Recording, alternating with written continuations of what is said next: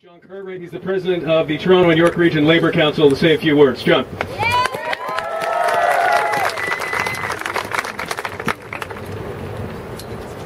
Good afternoon, sisters and brothers. You know, last fall, a very courageous group of young people went down to St. James Park along with people in 1,600 other cities to say there was something wrong with the way the 1% was treating the 99%. Are you part of the 99%? Yeah! And they developed something called the human microphone, so I'm going to ask you to work with this with me. And you know what that is? I'll say something, you'll repeat it back, and that way we own the conversation together. Is that all right? Yes! We're here today.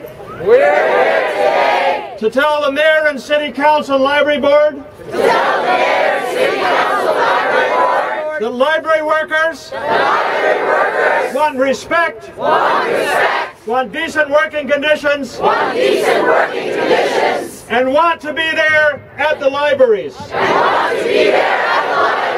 Every day. And when you cut over 100 positions with your budget, we all bleed. Not just library workers, but people in our communities, the children that come after school, those who can't afford internet that use computers in our libraries. This is the city we're proud of. The highest library use per capita in the world.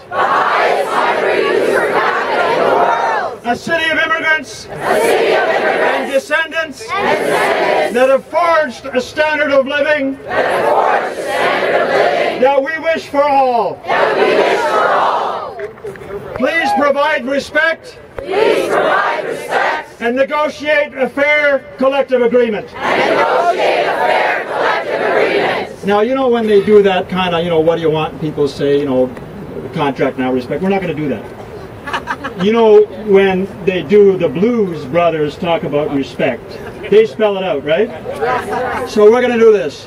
What do you want? R-E-S-P-E-C-T. What do you want? R-E-S-P-E-C-T. That's it, sisters and brothers. Stay strong.